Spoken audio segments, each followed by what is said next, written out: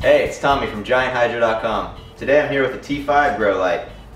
These are some great vegetative grow lights. You're going to put out a lot less heat with these. You're going to have a lot of blue spectrums, and you're going to basically cover a lot of square footage with these style of lights. They're not the greatest for flowering. Although you can use them, I'd only recommend these for clones and vegetative state plants. Some other great things about T5s, you can hang these things vertically or horizontally.